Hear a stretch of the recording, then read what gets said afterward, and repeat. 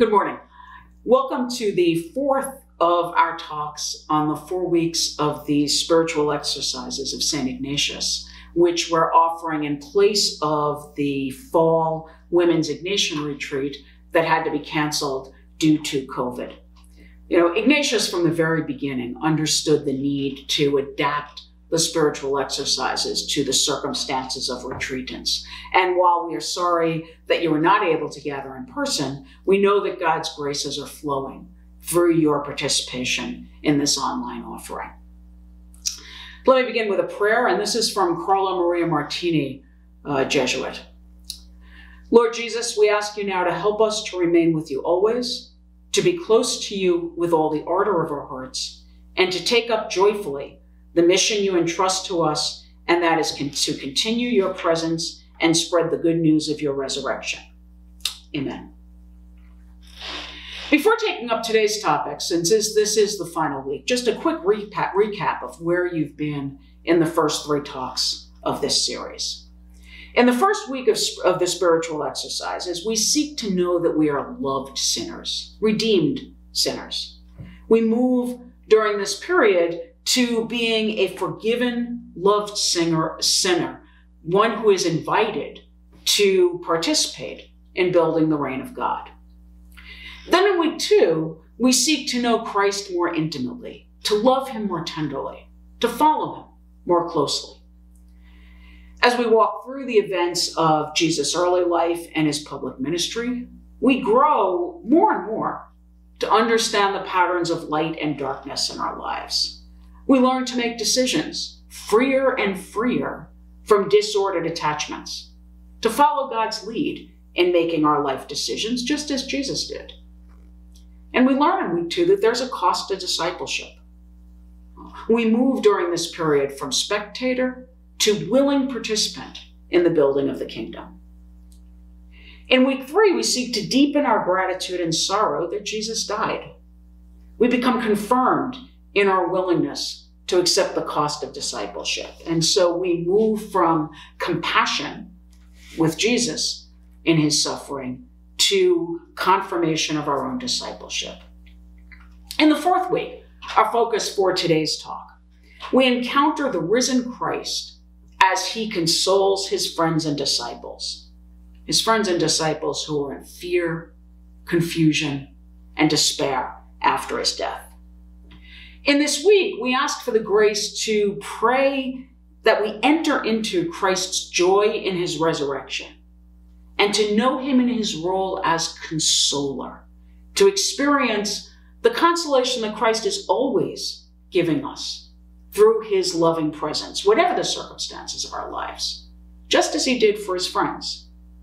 Ignatius asks us to pray for the grace, in his words, to feel glad and rejoice intensely because Jesus rises in exaltation and in great power and glory.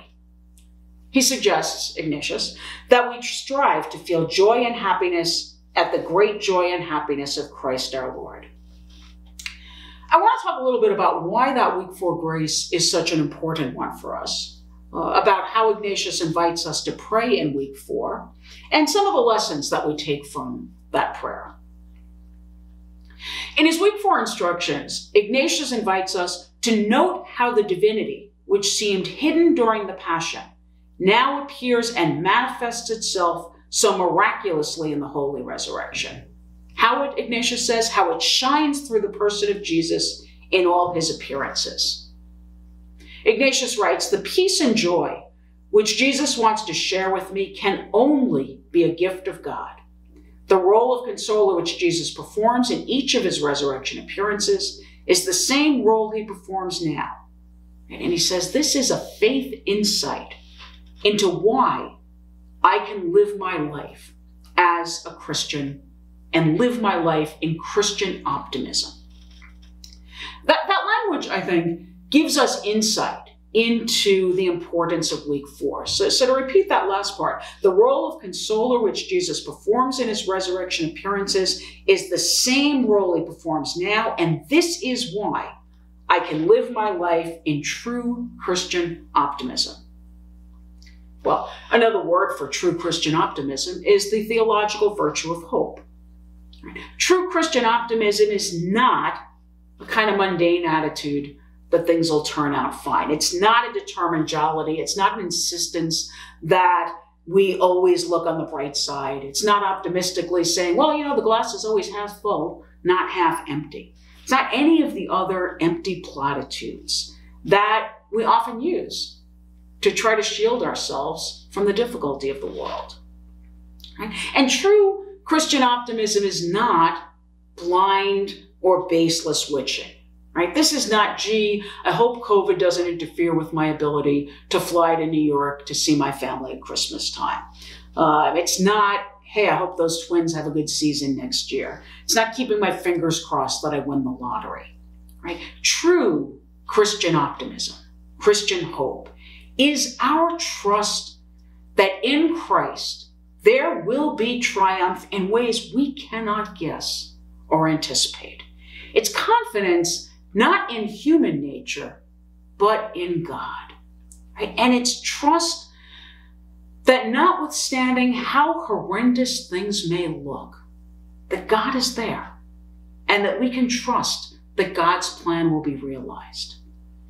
Right? It's our trust in God's promise to Julian of Norwich. Remember, Julian of Norwich is experiencing the plague in England, experiencing disaster in the church, but is able to trust God when God says, all will be well, and all shall be well, and all manner of things shall be well. Back in the 5th century, St. Cyril, the Bishop of Alexandria, wrote this in his commentary on the 2nd letter of Paul to the Corinthians. Those who have a sure hope, guaranteed by the Spirit, that they will rise again, lay hold of what lies in the future as though it were already present. They say outward appearances will no longer be our standard of judging others. Our lives are all controlled by the Spirit now and are not confined to this physical world that is subject to corruption. The light of the only begotten has shone on us, and we have been transformed by the Word, the source of all life. Some of you may have heard me recommend one or another book by Father Timothy Radcliffe, the former Superior General of the Dominican Order and a wonderful theologian. In his book called What's the Point of Being Christian, which I often recommend to people, Radcliffe argues that hope, what Ignatius is calling here true Christian optimism, that hope is the central gift that we as Christians bring to the world. If Christianity makes any difference in how we live and how we die, Radcliffe suggests it has to include how we convey hope to the world, how we point to what is not yet visible. Although not speaking in Christian terms, moral philosopher Eric Hoffer speaks on the same thing, arguing that if we wish to transform the world, we cannot do it by coercing people into a new way of life. Rather, we have to know, and I love this phrase of his, how to kindle and fan an extravagant hope. How to kindle and fan an extravagant hope. That's what the early Christians did after the resurrection and ascension of Christ. The beginning point of the Christian proclamation was always the Easter event, over and over again.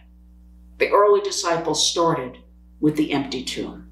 And that's what we're called to do today, to live a life drenched in the consolation of the risen Christ, and to share that with others, to live knowing that there is no suffering that cannot be redeemed, and by our lives to convey that to others.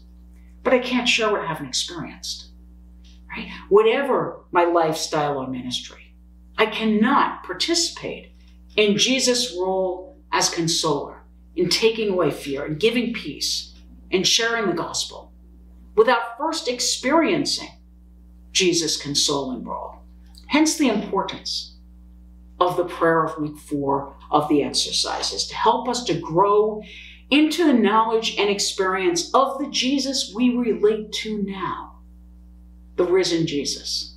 Because Ignatius wants us to know resurrection was not an event of the past, but we live with the risen Jesus today. So let's talk about the prayer of week 4 itself.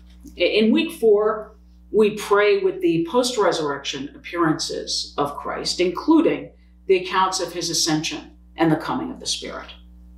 As many of you know, the first thing Ignatius invites us to pray with in week 4 is an episode that has no scriptural basis. It's Jesus' appearance to his mother. David Fleming's contemporary translation of this exercise instructs, although I do not have a scriptural account to guide my thoughts, I can easily know the excitement of Jesus in wanting to share the joy of his resurrection with his mother Mary, who had stood by him throughout the Passion. I let the delight and the love of this encounter permeate my being.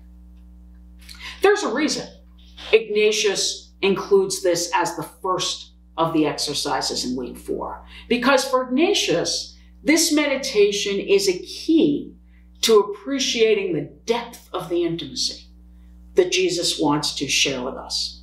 David Fleming writes, Mary, with whom Jesus has known the most precious of intimacies of mother and son, is the first to experience the wholly new depth of closeness, love, and consolation that Jesus' risen presence means.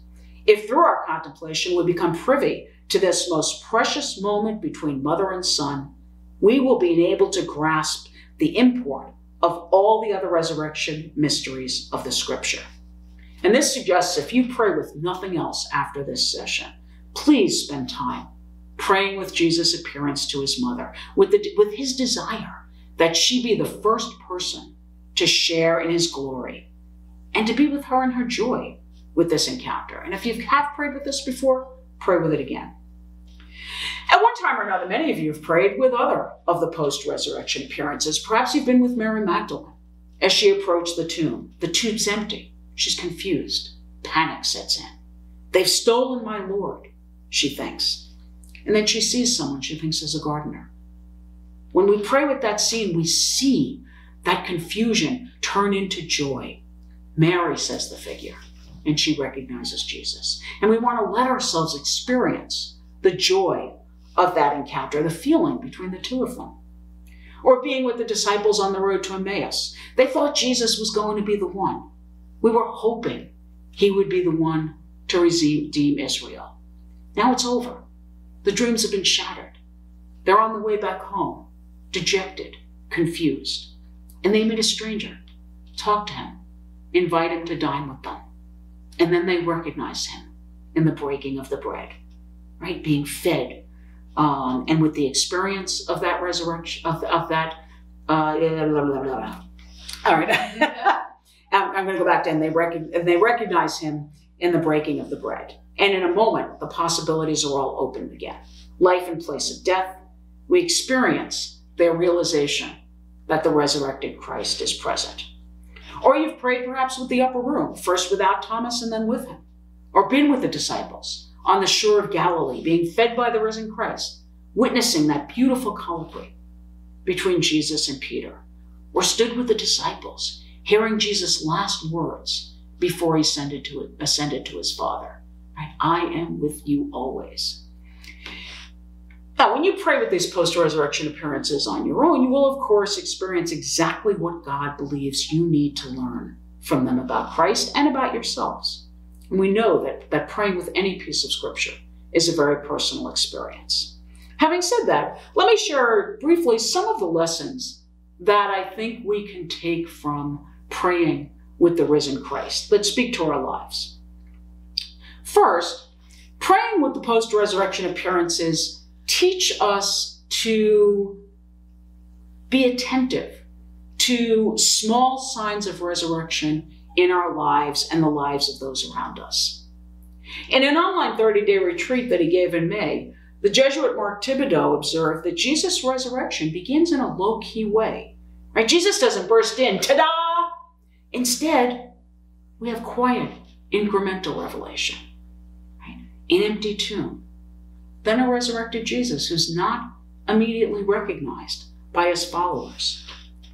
And interestingly, when I made the exercise myself, my instruction for the Tomb Day prayer, the day that is in between week 3 and week 4, was to spend time in that space of the death of Jesus until I began to experience the small stirrings of resurrection. And that's what we want to grow in our attentiveness to. We all know that our ultimate resurrection with Christ will not come until after our death. But we can find small signs of resurrection in our own lives, incremental signs, symbols of that ultimate resurrection. And the experience of the disciples on the third morning reminds us that resurrection begins with flutters of hope as opposed to a big explosion. The ability to smile after the death of someone we're close to, sitting up in bed after a long illness, seeing an expression of joy in the face of someone who's been suffering after someone does something kind to them. I often, in this context, think of my visit to the Oklahoma City bombing site, where there's a tree there that took literally a full shot of that blast and still stands, and still buds flow from that tree. I also think in this context of something Joan Chittister wrote in her book, In Search of Belief. She writes this: "To say I believe in Jesus Christ who rose from the dead is to say I believe that the resurrection goes on and on forever. Every time Jesus rises in our own hearts in new ways, the resurrection happens again. Every time we see Jesus where we did not recognize him before, the faces of the poor, the love of the unloved, in the revelatory moments of life, Jesus rises anew. The real proof of the resurrection lies not in the transformation of Jesus alone, but in the transformation awaiting those who accept." So first lesson, looking attentiveness to small signs of resurrection. Second, we learn from the post-resurrection appearances of Jesus that consolation requires being attentive to what people need in order to see and believe.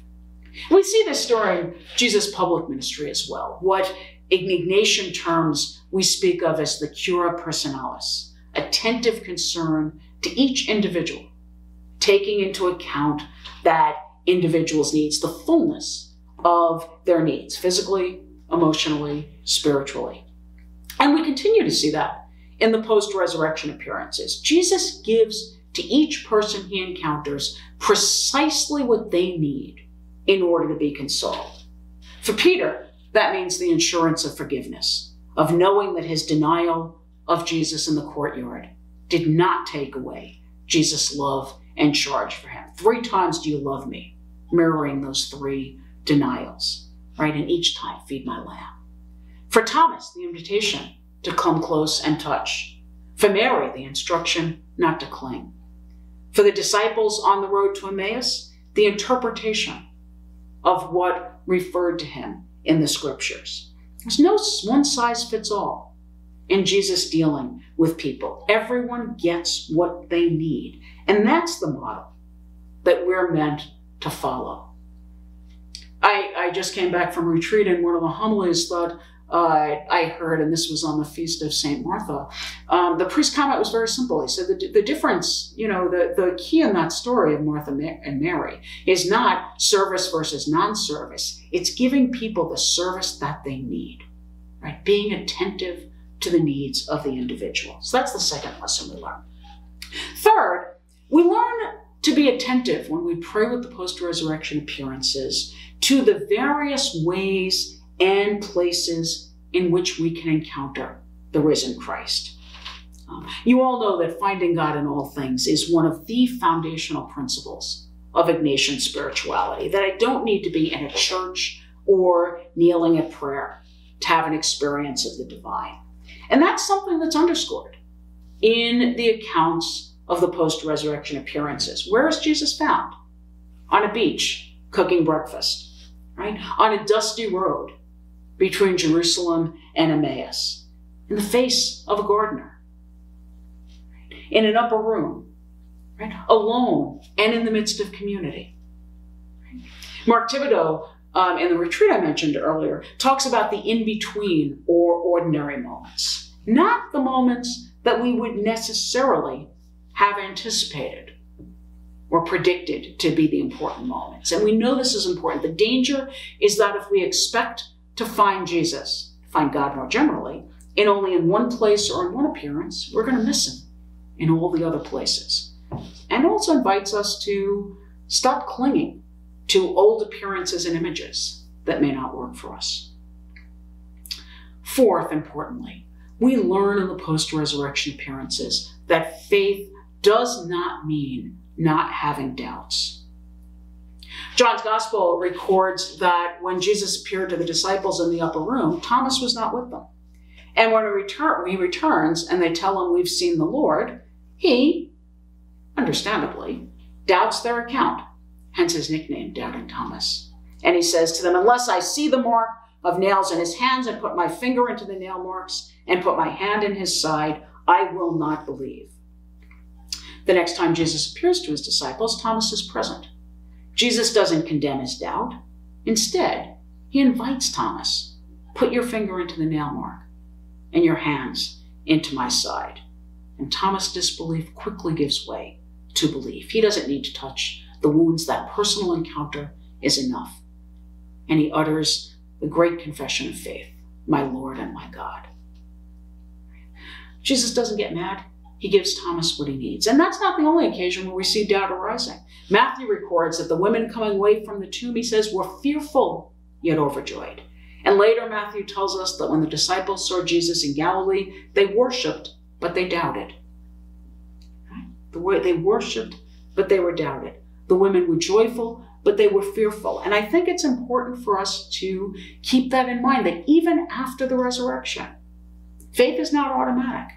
And the disciples experienced some doubt, because we all have moments when we have doubts, when our faith is weaker than others. And so I think it's important to acknowledge that they're there, and important to see how Jesus reacted, right? He didn't reprimand the disciples. He didn't walk away. In their doubts, he continued to come close and speak to them, continued to reach them out. In their doubt, he still sent them out on mission. And the same is true for us. Jesus continues to come close, notwithstanding our doubts. Finally, we're reminded in the post-resurrection appearances of something so important to St. Ignatius, that our relationship with Christ is not a personal me and Jesus thing. It's intimate, but not exclusive. We grow in our relationship, in our experience of the risen Christ, so that we can take our place, co-laboring in the building of God's kingdom. Since you're making this retreat at home, let me end with a reminder of Ignatius's advice for when one is praying with week 4 of the exercises. And I think his advice is particularly useful when we're making a retreat in daily living. Ignatius suggests that we make some modifications during the days to help us make the whole day more consistently prayerful. So first, he suggests that as soon as we awaken, we recall the atmosphere of joy that pervades week 4. And then, throughout the day, he suggests that we try to keep ourselves in a mood which is marked by happiness and spiritual joy. And so he suggests anything in our environment that we can do to enhance this. Maybe have some flowers in your room, right? To everything we can to reinforce that atmosphere of consolation and joy. And part of what we're trying to do here is to become increasingly sensitive to those areas in my life and relationship where I experience new life, especially when we experience new life after a time of trouble and loss. If it's your plan after this talk, and I hope it is, to take a couple of days praying with the post-resurrection appearances before our small group sharing, I encourage you to take Ignatius's suggestion. Let me bring us to a close with this passage from the second letter to the Corinthians. "But we hold these treasures in earthen vessels, that the surpassing power may be of God and not from us. We are afflicted in every way, but not constrained, perplexed, but not driven to despair, persecuted, but not abandoned, struck down, but not destroyed, always carrying about in the body the dying of Jesus, so that the life of Jesus may also be manifested in our body. For we who live are consistently being given up to death for the sake of Jesus, so that the life of Jesus may be manifested in our mortal flesh. So death is at work in us, but life in you. Since then we have the same spirit of faith, according to what is written, I believe, therefore I spoke. We too believe and therefore speak, knowing that the one who raised the Lord Jesus will raise us also with Jesus and place us with you in his presence. Everything indeed is for you, so that the grace bestowed in abundance on more and more people may cause the thanksgiving to overflow for the glory of God. Blessings on your prayer, and may your faith and hope in the risen Christ be the foundation of your peace and happiness, even in times of struggle and suffering.